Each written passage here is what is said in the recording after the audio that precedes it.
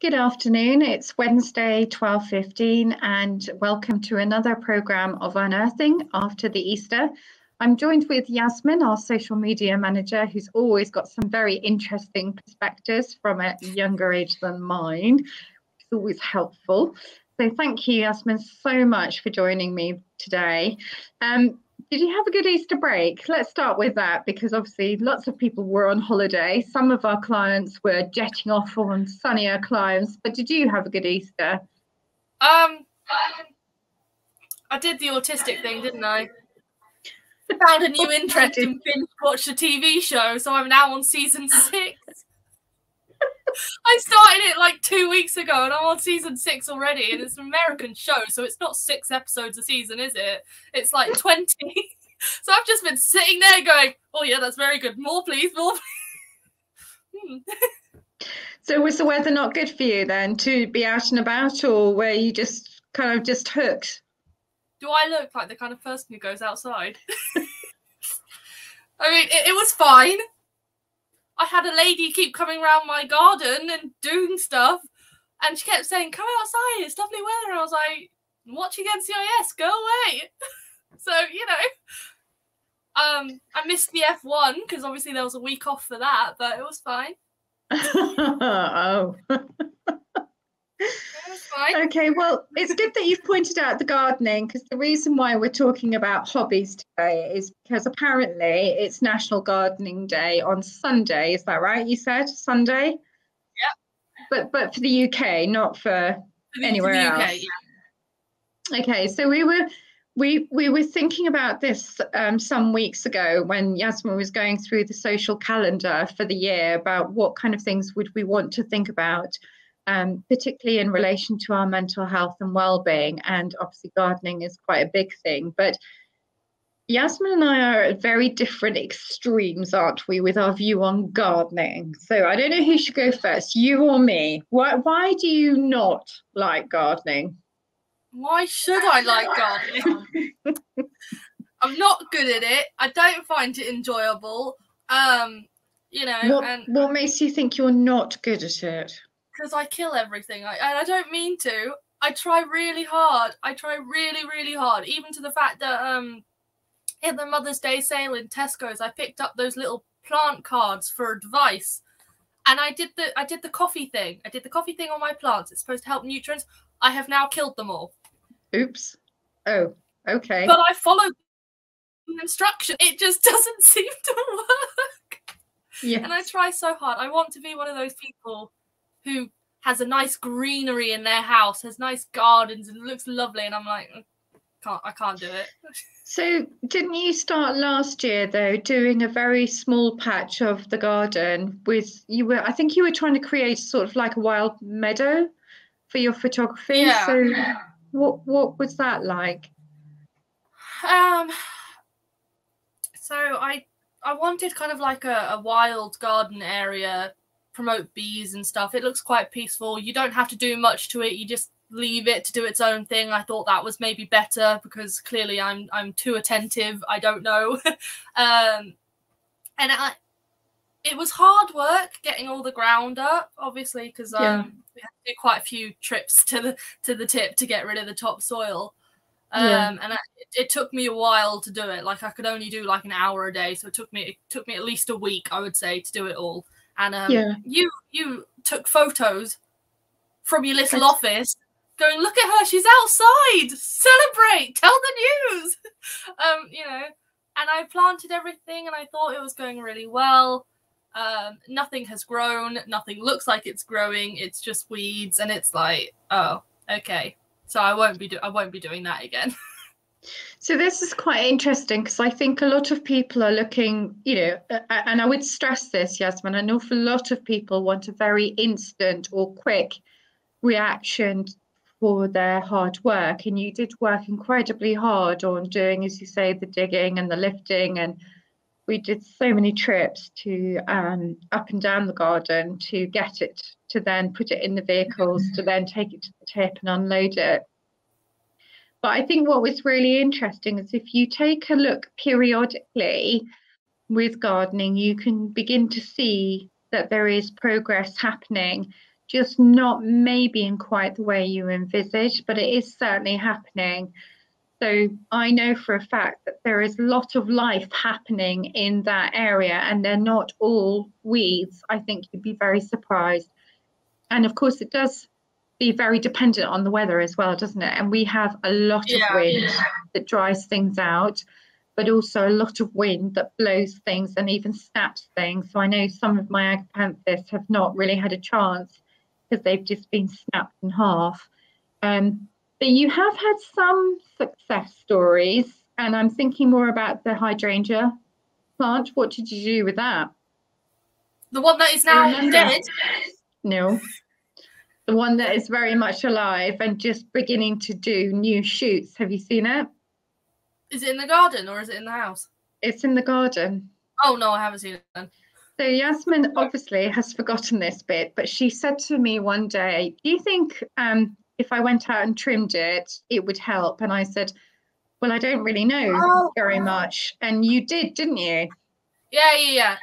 So I deadheaded it at the start of the pandemic because I was like, can't go anywhere, got to do something outside because I've already done my one walk of the day. I can't go out again. The police will come. So I did that, and I need to go out and do it again because it certainly looked better. But I think that's quite a hardy plant, and I think it's been at the house longer than I have. So I don't think it would have been happy with me trying to remove it or kill it off. I think it was quite stubborn in that way. So what did you feel when you'd cut it? Did you feel a sense of satisfaction? Not really. I did it out of boredom. Okay, but did it manage to distract you from boredom? Not really. I think I was I was still thinking about stuff while I was doing it. It wasn't quite, it's a chore, I have to do it. Like, I willingly did it, but at the same time, it wasn't something I'd rush out to do again, It's just something like, okay, I'll give it a try to see if it grows better, because I quite like that plant, but, And did it? Yeah, it seems all right. It's still thriving. It quite liked having a trim back. It quite liked having a trim back, didn't it? It came back even stronger and more colourful and bigger and bushier. So I guess, from that perspective, that's where I can connect with you regarding gardening, because there's something really satisfying about, I can see it has a need, and I can see that if I do a little bit of pruning or looking after it, it will grow stronger and better and more colourful. And that's exactly what happened.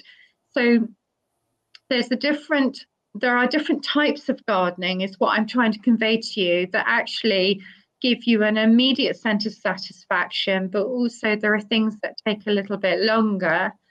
From my perspective, I suppose what I like noticing is, over the years, noticing what's growing, what's not growing so well, but also trying to design sort of like how I would like my garden, even if it's down to, we keep talking about having a summer house overlooking the view, but having somewhere nice to sit, where you can sit outside if you wanted to have a drink or a meal, or just sit and relax. And I know that there are certain things that it's a bit like moving house. Literally, you have to find the right place, the right home for somewhere to sit, and plants are very similar, but also garden furniture. You kind of have to move things around until you find the best viewpoint for it. So I quite like that. But also the different types of flowers, some things that you said, you've killed them off. Yeah. What I find is that there are some people who have an absolute art with, say, for example, orchids, and I am really hit or miss, absolutely hit or miss. I know they adore sunlight, but they hate the cold.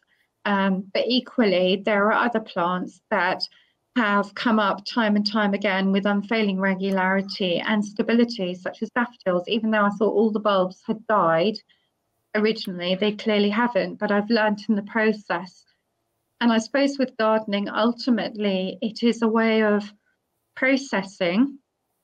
It can also be a distraction, but it's also a lovely way of learning about different things. And through gardening, my love of birds has also come about. Now, that is something that you have been successful with. So what have you achieved with that one? I haven't pleased all the birds in the garden, clearly. No. Okay. But again, at the start of the pandemic, I was like, I can't go out so much. So I got one of those see-through bird feeders that you stick on the window.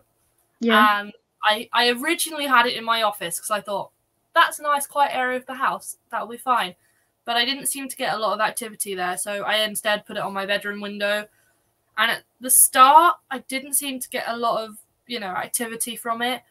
But I had a faux floral ring that you normally put on a wall or a door, and I hung it on my window, and that's kind of given the birds a sense of protection, so they are more comfortable to come to my window. And so now I'm regularly being woken up by birds banging on my window trying to fight over food. Wow. Okay. Yeah. So what kind of visitors have you got coming to your bird feeder then? See, this thing, I can do the birds, I just don't know what they're called. So I have what colours have you got? The little yellow ones with the blue wings. I've got two of those. I thought there was just one. There's two. Nice. One shoved one out the other day. Oof. Over the suet log that was in there. And then I have a little black one, but it's not super little. It's that size. Nice. That one comes occasionally. I do have some seagulls who try and come. They haven't figured out how to fit because obviously they can't put all their weight on it. So they try to hover, but Yeah. So does that kind of keep you distracted, or does that allow you to process while you're watching them? What does it do? Well, to be fair, they normally come when I don't actually notice them, and then when I notice them, I'm like, oh, that's nice. It fills me with a little warmth, going, oh, they do appreciate my little food station for them. That's nice. And then I try to sneak a little picture or a video of them there, because it's it's quite proud looking at that, going, oh, it is appreciated. Nice. Oh, okay. Yeah. Nice. Yeah. So again, through my gardening experience, and I've learned about these different birds, it is very interesting. And I noticed that at John's house, he had quite a significant community of starlings, but they seem to have waned now, where they've gone wherever they need to go. And when I was shuttling backwards and forth, I was noticing that actually we had more starlings, and yet we were sitting right on the coastline, which made it really interesting. And one of the things that I'd set out very early to do with the garden was to build a higher, thicker hedge, so that it would provide more protection around the house because it's so exposed with the wind.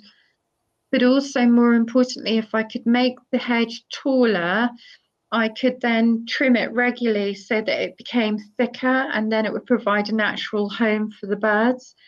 And that seems to have worked an absolute treat over the last few years, because now we've got a very big selection of birds that visit our garden. And it's really lovely to see where they like to spend a lot of their time. So I know that we've got starlings, a very big community of starlings. We have lots of blue tits and yellow tits. We have obviously our robin, who, constantly is sitting in and around our garden. But we also have quite a few blackbirds coming and visiting. What I find also very interesting with John is he's got 2 jays in his back garden, but he's got an immediate dense forest area, whereas we don't have that. We're very exposed with fields. And obviously we have loads of seagulls who come and visit in the off chance. But I think as well, we are surrounded by fields. So we see a lot of pigeons and seagulls around the area, because of course the farmers constantly are doing different things to the fields around us. So we're seeing a lot of that. And farming life, again, is an extension of what you and I have explored, learning about the cattle and the lambs, particularly the lambs. You have a complete fascination with them, don't you? But there's always something going on, isn't there, in the farming world? We're seeing always lots of things, whether it's doing growing straw and hay and then having it cut, or whether it's the sheep coming in and then the lambs coming, you know, or whether it's the cattle, and they always move around, don't they? I always find that really interesting to learn even more information. And the thing is, it would be very time consuming if we were reading it, and I wouldn't have a lot of patience for learning about through reading. But visually, everything comes to life, doesn't it? See, I unfortunately, yeah, I do have a small obsession with lambs and sheep. I really like them. So I actually follow a farmer on TikTok, right, who is a sheep farmer. And so, like, he regularly does, like, videos of, like, what he's doing, like, you know, educational videos and stuff. So I now know that, you know, for example, you have to crop a lamb's tail within 8 weeks. After 8 weeks, if they still got their long tail, it's actually illegal. And it's very interesting because on the drive to Tesco's in lambing season, I've seen a couple of fields with illegal lambs in there. So I'm guessing they're the same farmer, because otherwise we've just got loads of farmers who've gone, rules, don't know what those are, don't care. You know, I now know what to look for if a sheep has actually had a miscarriage, like loads of things. I wouldn't have known that if I hadn't had an interest in it and then kind of gone, oh, I'd like to know more. Oh, there's a farmer on TikTok who does that, and it's a very easy, accessible thing now. Yeah. So already we've kind of moved from gardening to birds, wildlife, to farming on the land, to now learning about things on TikTok. So that's really quite impressive, isn't it? Because we normally think of, when we think about hobbies, we normally think that they are just one singular activity, whereas in actual fact, we've already looked at what we do naturally within our home environment and how that has led us to learning a bit more about different things in a different way.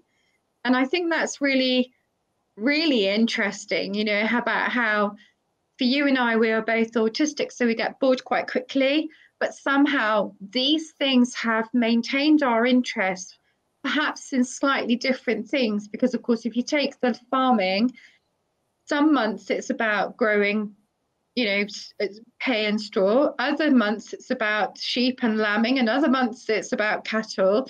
But equally, you are then finding that interesting about the lambing. So you've gone and looked and investigated through TikTok. So we're learning in different ways, which is really powerful. But the point being, you're never getting bored, are you? No.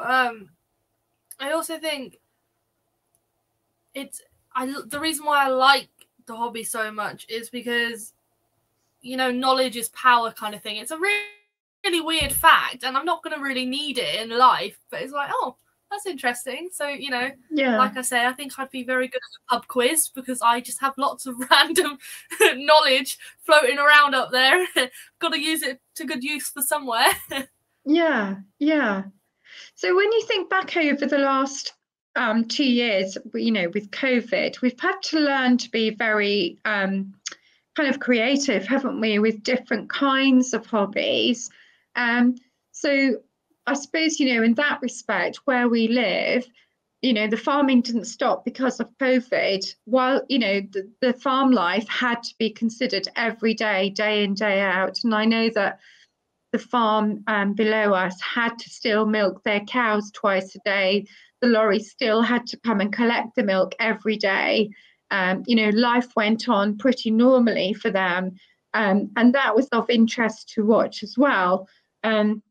Apart from the fact that Monty would often try and escape to go and chase the wretched pheasants. So, of course, that kind of got us to know a few people around the area, as well as the area, to find that there were different places that we could walk, learning more about the wildlife or the farmyard animals. But What other activities did you find that you were doing because of lockdown? Were there any of real interest to you?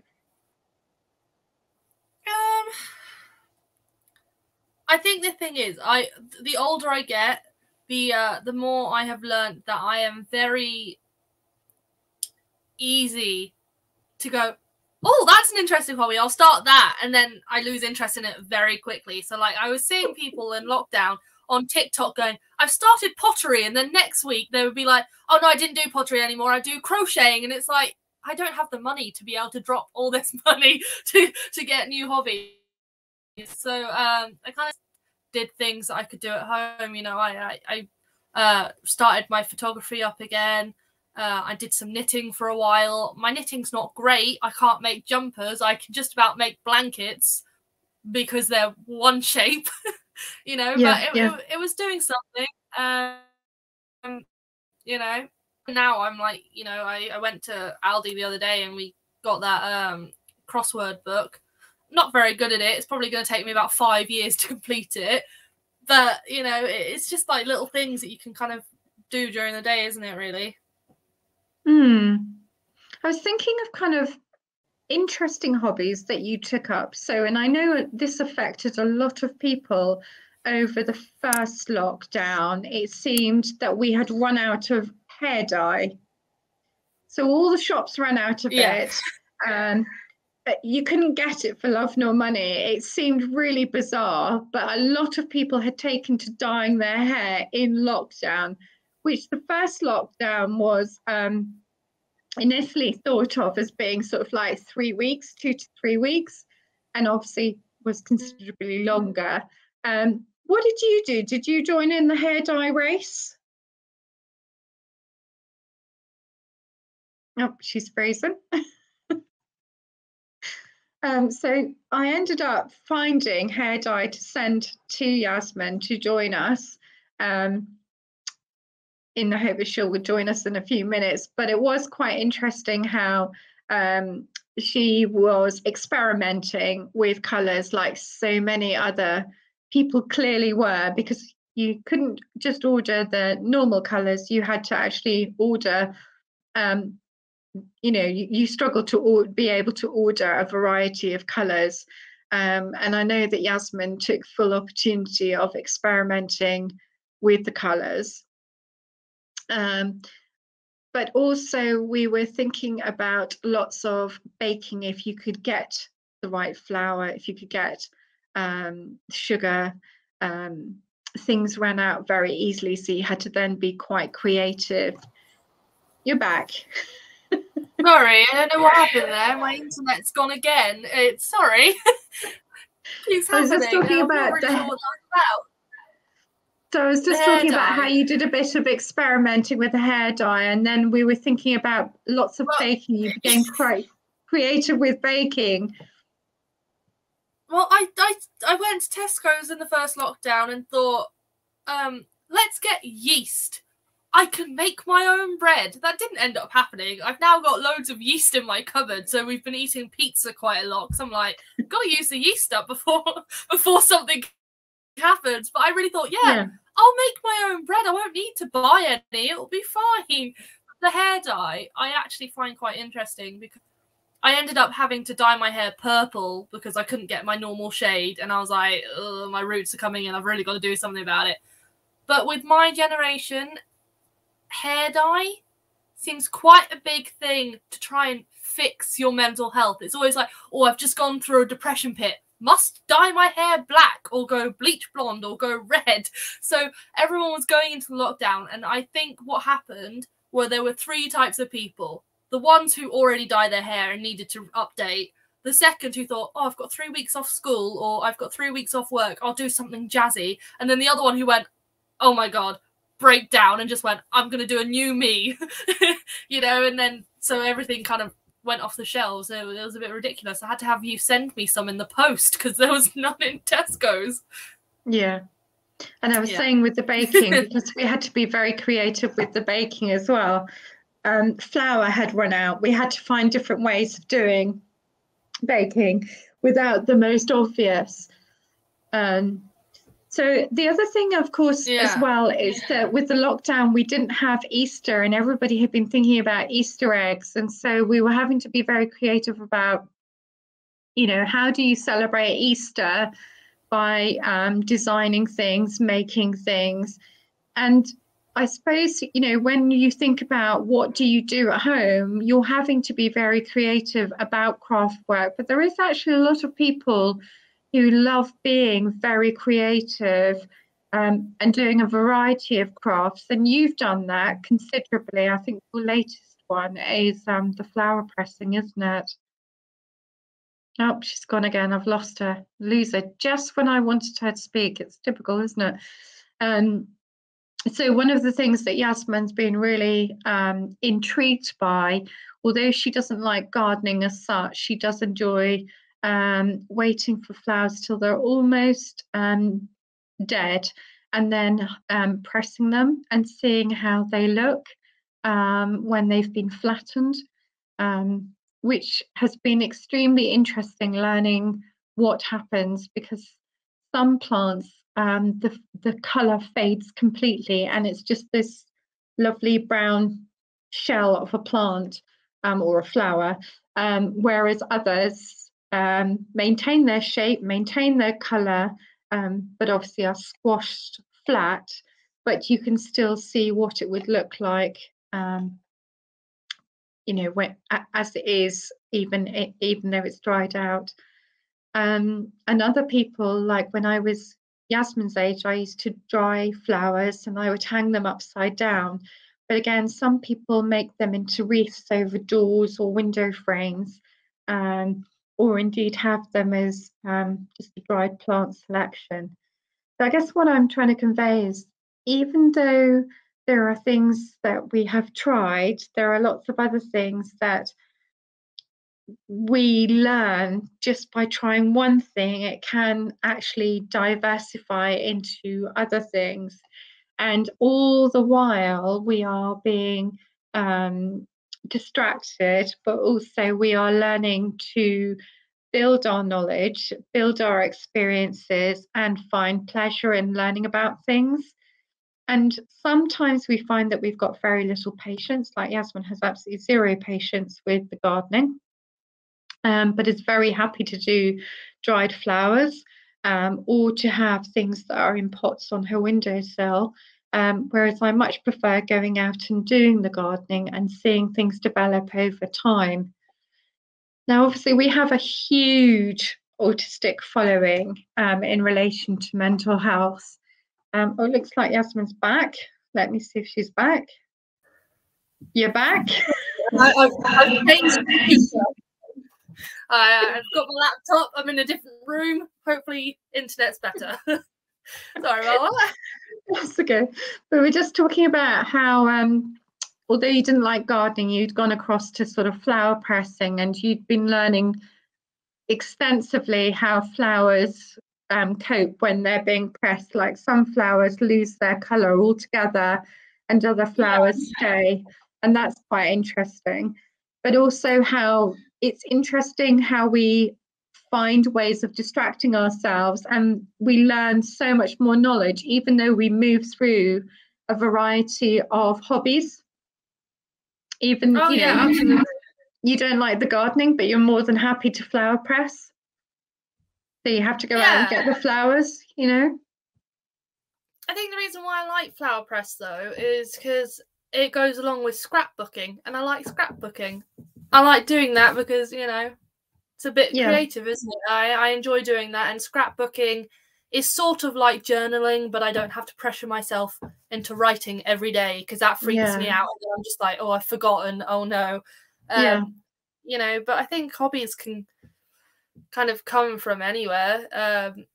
So when we've had the first lockdown, I watched a lot of Netflix. I started watching Drive to Survive, and now 2 years later, I regularly watch F1, and nobody can talk to me during the weekend. So, you know, I went from being really, oh, I've got no plans this weekend, to it's F1, don't contact me unless it's important. Or you going, can you come over for dinner on Sunday? Race finishes at 4, so you're going to have to wait. You know? It's I fine. was thinking as well, I mean, hobbies are quite interesting because some are very much being able to be contained indoors, aren't they? And we have a huge autistic, audience really, and a lot of young people, particularly the boys, but I can't say it's always the boys because I know that simply isn't true, but particularly a lot of the boys are really into their gaming, aren't they?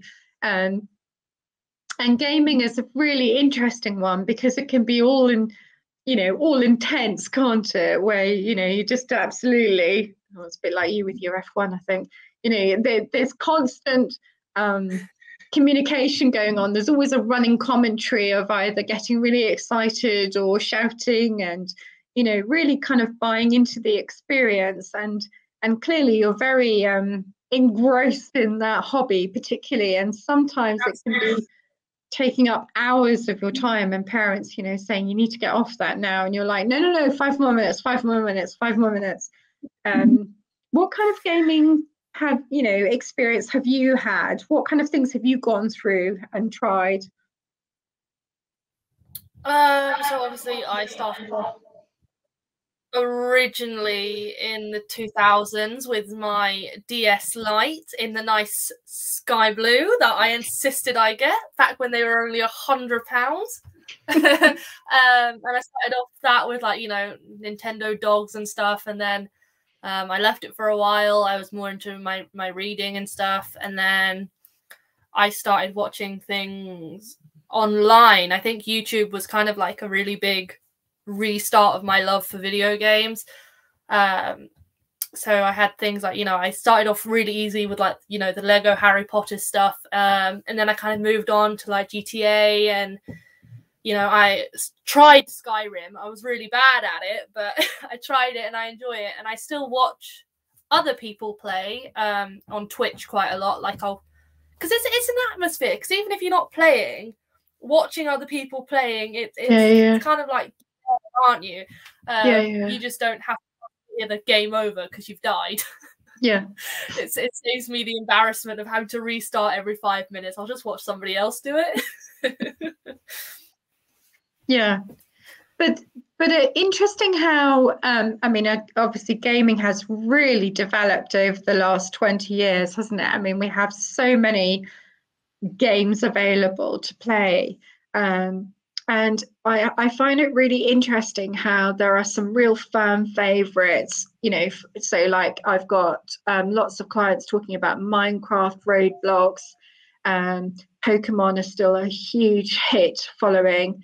But it's really interesting how it's not obsessional, but it feels like it's verging on that, isn't it? Where there's just that real intense love of it and wanting to pursue the game of it. And I suppose what I really like about it is there is something that really resonates with these young people who just really enjoy the game, but it's designed in a particular way. It looks in a particular fashion. And when you think about Harry Potter, which is very visual for a lot of people, there are even games around Harry Potter, aren't there? And, it expands in different ways. And I know that for my age era, certainly, we didn't have those opportunities. Computers just weren't as versatile to think about those. But when you're thinking about children who are very hypermobile with their thumbs and fingers, it makes playing a game really easy, doesn't it? But there are other games, such as, the classics, as I would call them, where you've got the Monopolies, you've got chess, you've got, I don't know, playing cards,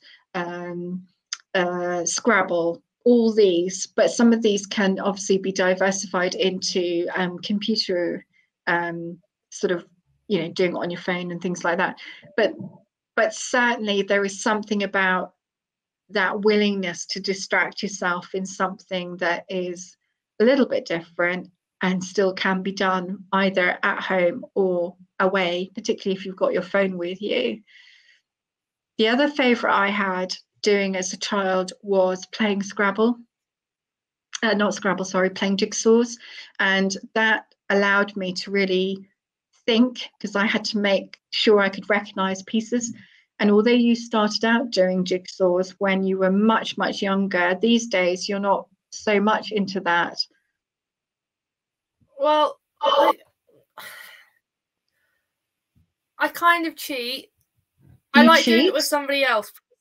Well, I don't mean cheat as in like but I don't like doing jigsaws by myself because sometimes I'm like, ooh, really don't get it, so I just leave it. Whereas if I'm doing it with somebody else, you've got like different pairs of eyes on you, so it's like, you know, it's easier. And we don't have so much time to do it anymore, but I really want to do the Breakfast Club one that I bought because that one just looks really cool and it doesn't shut in the case properly, so I need to do it. You know, but you've got jigsaws online now, which are, I feel slightly easier. You know, you don't have to have so much space to be able to do it. You could do it anywhere in the world as well, so, you know. And all of these have the opportunity to be done together, don't they, or singly, which is also quite interesting. What about the physical sports? Because we haven't talked about any of that other, I mean, gardening, I suppose, could be seen as a physical sport. But what about the physical sports? What kind of hobbies did you like doing? Do you remember? I'm not a sporty person. We know that now. Yes, we definitely know that now. Probably the wrong person to be asking. I mean, I know at school I had to do swimming, and everyone thought I was really good at swimming because I was the fastest. And it's like, I'm not the fastest, I'm the tallest. So I reached the edge of the pool before you do. And everyone's like, you must have trained really hard. And I'm like, no, I've just got long arms. It's fine. You know, I did golf for a while. Golf was quite interesting. I quite liked that. However, it wasn't so much the actual courses. I couldn't give a, you know, about the holes and stuff. I like going to the driving range. It's very therapeutic. I like that. I like the nice thwack noise you make when you hit a golf. Lovely. Enjoyed that. But obviously I stopped that after a while. I did gymnastics for a while, but too clumsy for that. And it got to a complicated point where we were doing like floor routines and my brain could just not remember all of the moves, and I'm very uncoordinated. That kind of died a death. Did netball for a bit, but that was by force. Wasn't very good at that either. You know, so I've dabbled in a lot of things. I'm just not great at many of them, or if any of them. Yeah. What about ballet? You did a little bit of ballet. Yeah, I liked that. That was nice. I kind of wish I had continued that, but you know, the thing is, in hindsight, you can go, "Oh, I wish I continued that," but like, you know, at the time, I was like, you know, that's kind of horse riding for a bit. That was, you know, I did the start program for Team GB rowing. That was very good. I liked that, but I am very aware now I don't like water, which is a big issue. I could do land rowing, but I feel like too many people look at you when you're doing that, so I'm just not going to touch that with a barge pole.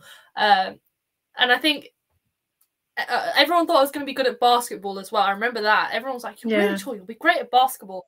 And it's like, I don't think you people know me very well because my hand-eye coordination is not good.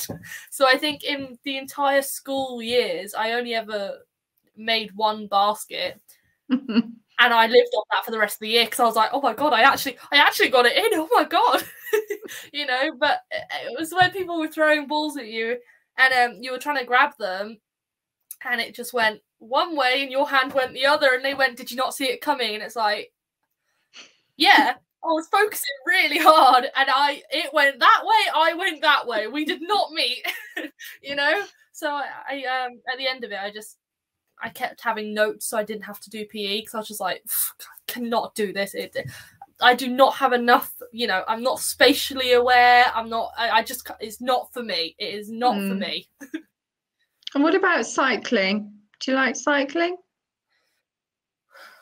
I like cute cycling, if that makes sense. You know, What's nice that little then? Pendulum bike. Well, Oh, it's right. when you're on your nice little Pendulum bike with your nice little basket and like maybe have a dog with you. It's fine. It's fine. But the Lycra, the racing cycling where you're in the road with the cars, no, I don't like it as somebody in a car because it's like you're in my way. And I don't like the idea of being the person on the bicycle because I feel like I'd be angering cars and that stresses me out and gives me anxiety.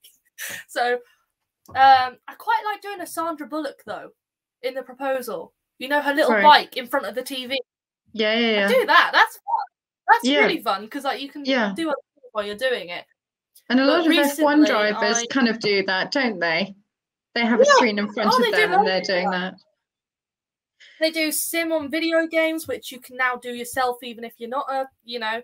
That's how much video games have evolved. There is now esports, which is just video games where people just sit in front of a video version of an F1 car and drive, and there's genuine championships for it. Red Bull have now got an online team. They've got 2 new members who literally just do video game championships, and they win real money, they win real trophies, and it's great.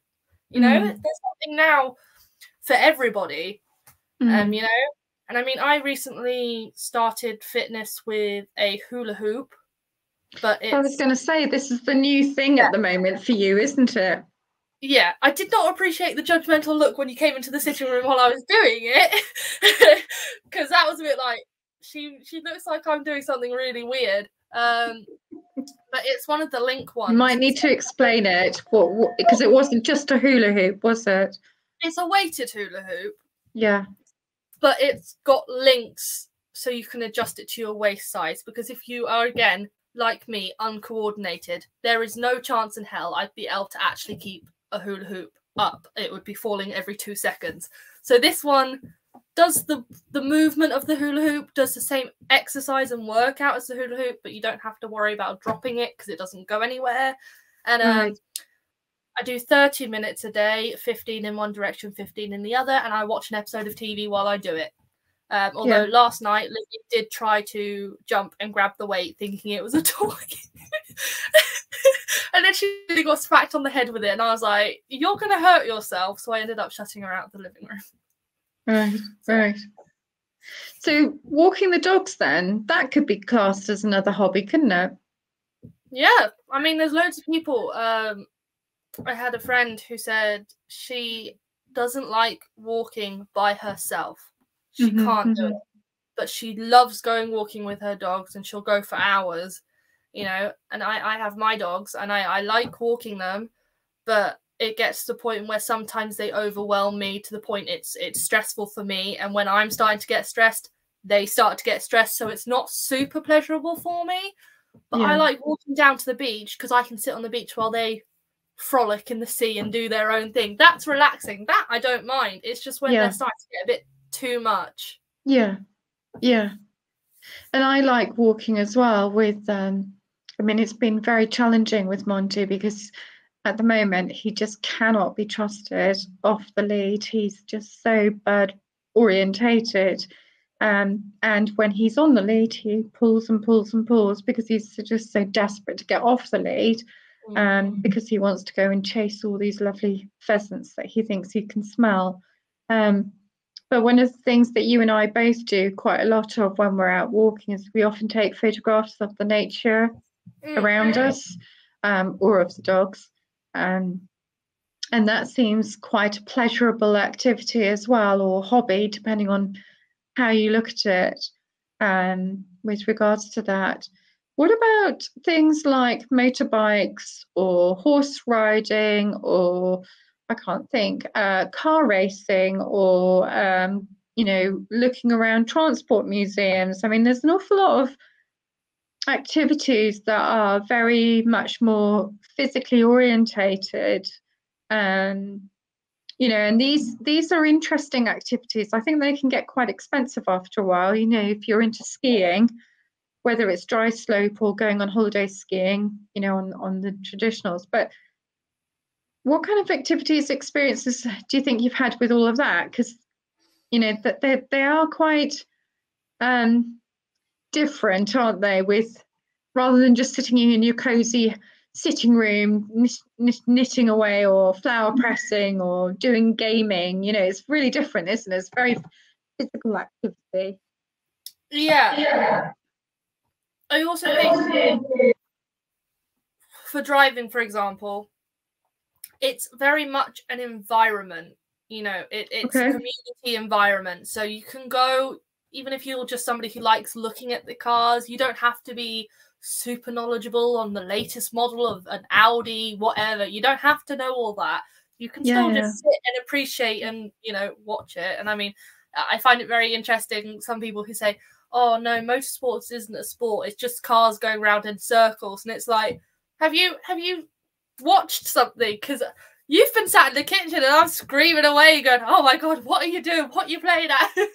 You know, and I enjoy it. And I think because it's a whole community and it's a whole environment, even if you go to like an actual event, you've got the car noises, you've got the stands, you've got like food, you've just got all these senses kind of going on, and it's a very involved sport, no matter what part you play in the sport, whether you're an actual athlete or if you're just a commentator or you're just a spectator. You know, you're all kind of involved in your own little way.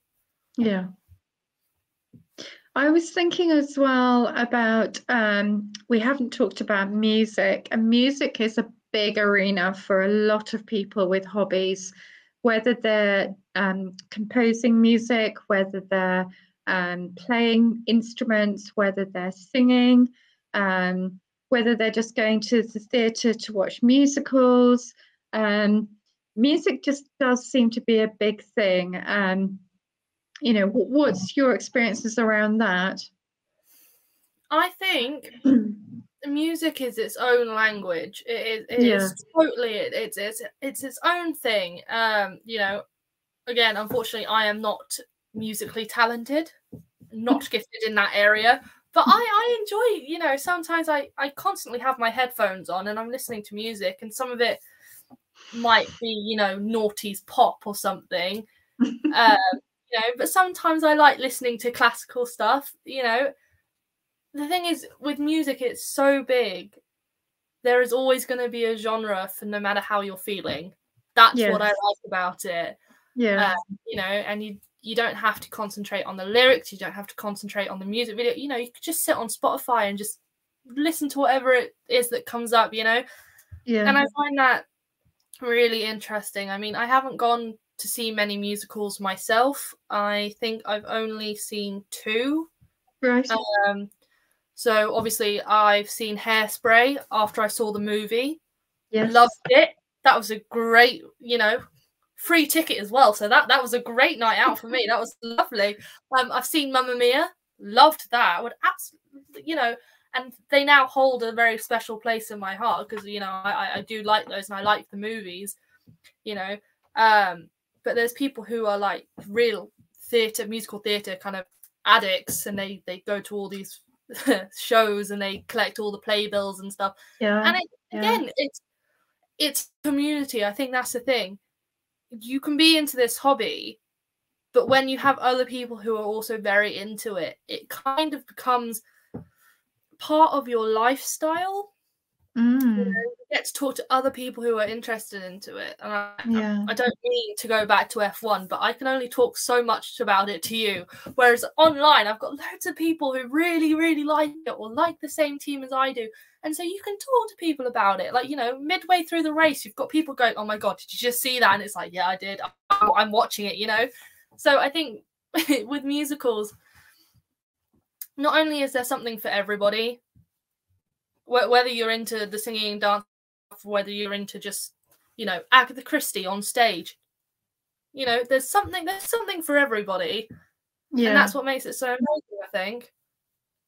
Yeah, I mean, I was just thinking from, you know, reading is such a big one, certainly from my generation of reading books. And I've got all my Agatha Christie collection of Poirot and Miss Marple and, you know, Tommy and Tuppence, you know, but it's extended to seeing it on the videos. And so I've got all the videos, and then it's extended to the plays. I've gone to see quite a few plays. You've come with me, but it's even gone on to your extension where you now participate regularly on an online chat room all about Poirot. And it's really quite fascinating because, of course, people around the world might be seeing a film crew like we did when we went to Dartmouth one day. We happened to see David Suchet, you know, acting in that, and it was really just mind-blowing.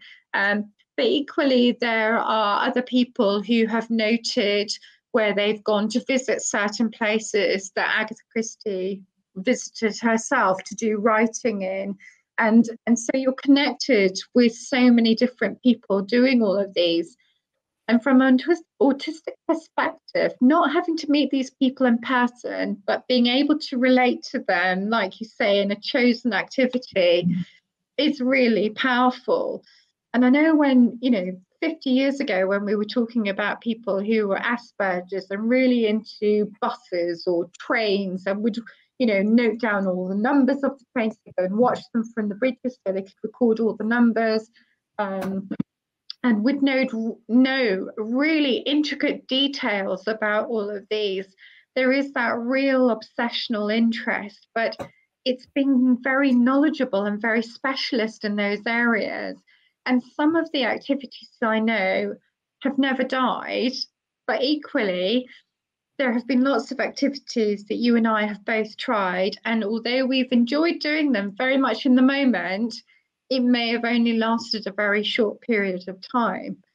So if you were to look back over your life, what do you think are the main activities or hobbies that you do now that have been long-term compared to the short ones? Have you got any real long-term hobbies that have stuck with you? I mean, you've got the basics like baking and, you know, painting. I enjoy doing arts and crafts, but I'm not good at knitting, but I really like doing it. And I think the reason why I like doing it so much is, you know, I've got good memories with it. And again, I would never give it to somebody because it's always kind of like, oh, you made that, did you? And it's like, yeah, you can tell I've made it, can't you? It's not professional. It doesn't look good, but it's very therapeutic. I've got to focus on it. And I was thinking about it the other day, actually. I don't know how I got into knitting.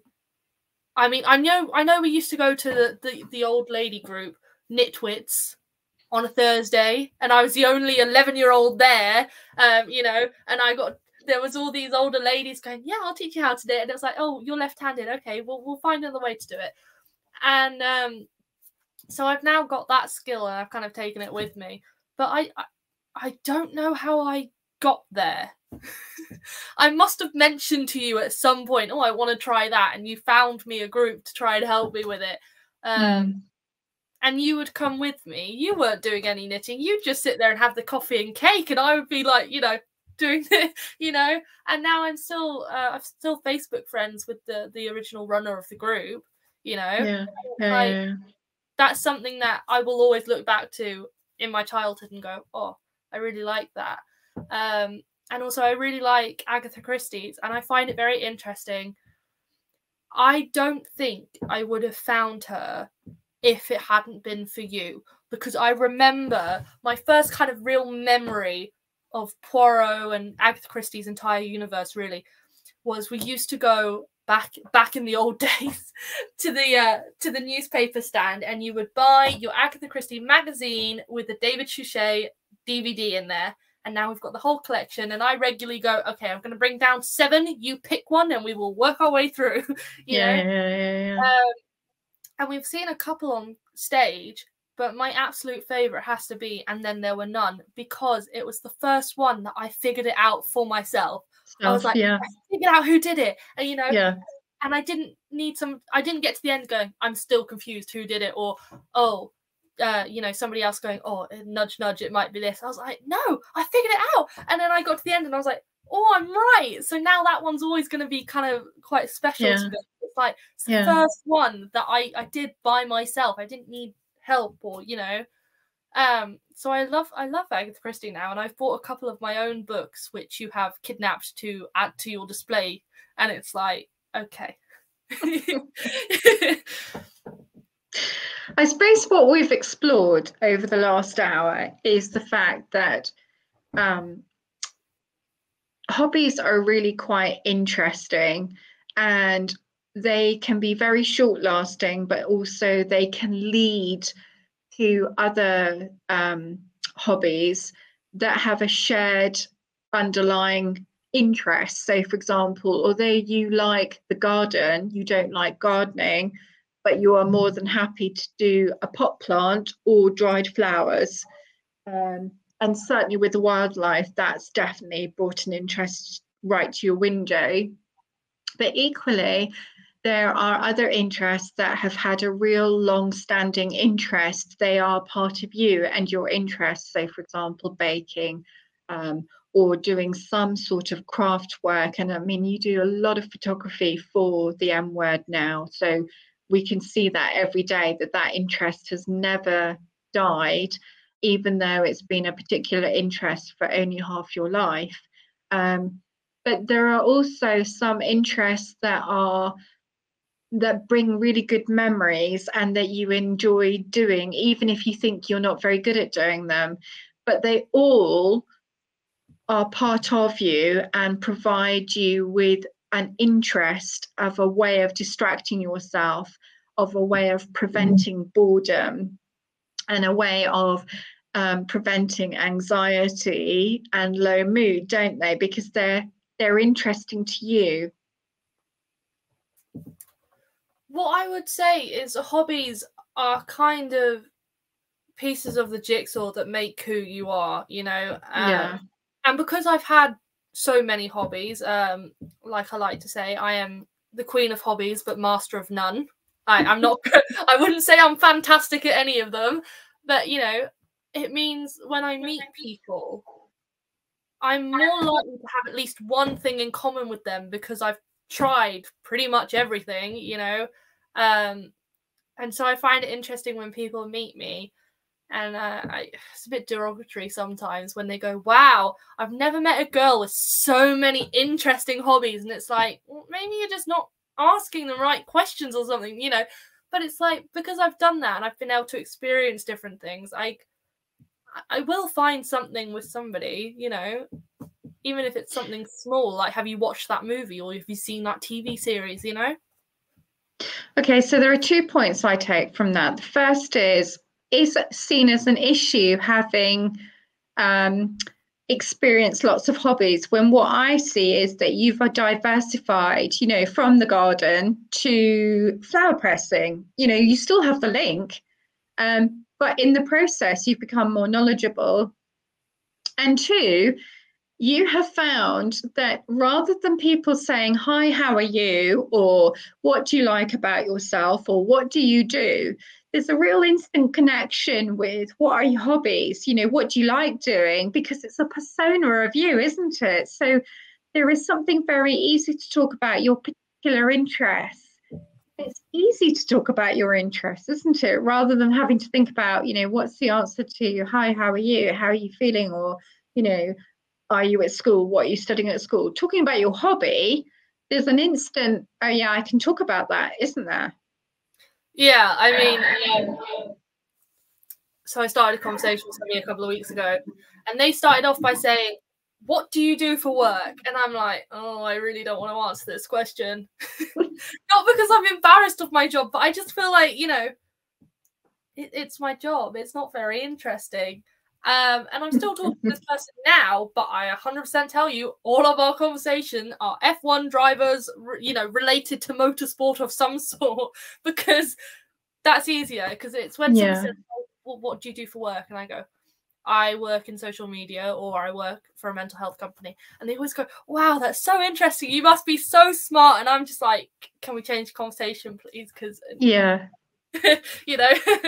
So there's something really powerful, isn't there, about having a hobby, whether there's lots of hobbies that you've tried or one hobby that you really are interested in and you can talk really passionately about. And one of the things that I find really interesting is that for a lot of children and young people who don't like speaking, the question in the screening for autism is very much about, you know, when you get them on their subject, are they chatty? And it's like, yes. And it's something that's really easy to talk about. And I absolutely love it when we talk about our hobbies or interests, because it's an extension of us, but it's so much easier to talk about, isn't it? Because like you and your friend, you've got that instant connection. You both like F1. You both have opinions on F1, and you can share your opinions, but also your differing opinions. You can talk about it from different perspectives. So already it's a very easy go-to, let's talk about something we both share an interest in.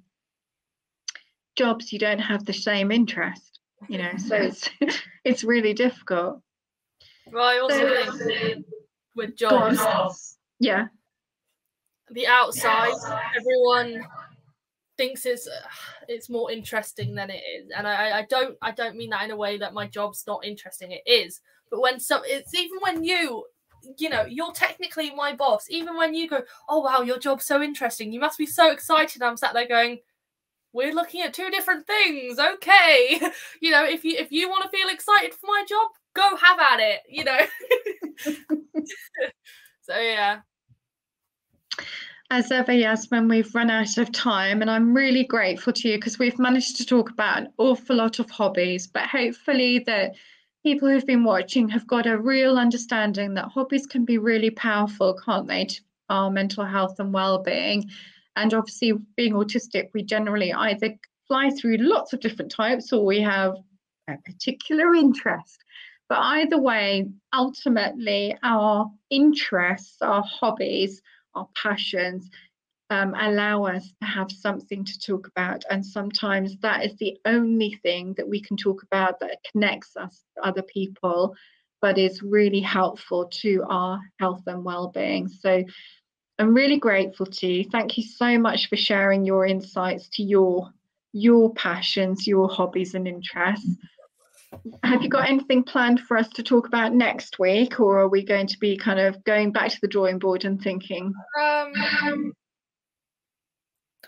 I'll have to have a look at my diary. Back at the drawing board then. Probably. Okay, well, big thank you to those of you who've watched us. I hope you've enjoyed today's programme on thinking about hobbies. It's my pleasure as ever to have been able to offer this today. And we look forward to seeing you again next Wednesday, 12:15. Thank you so much for watching. Goodbye from me.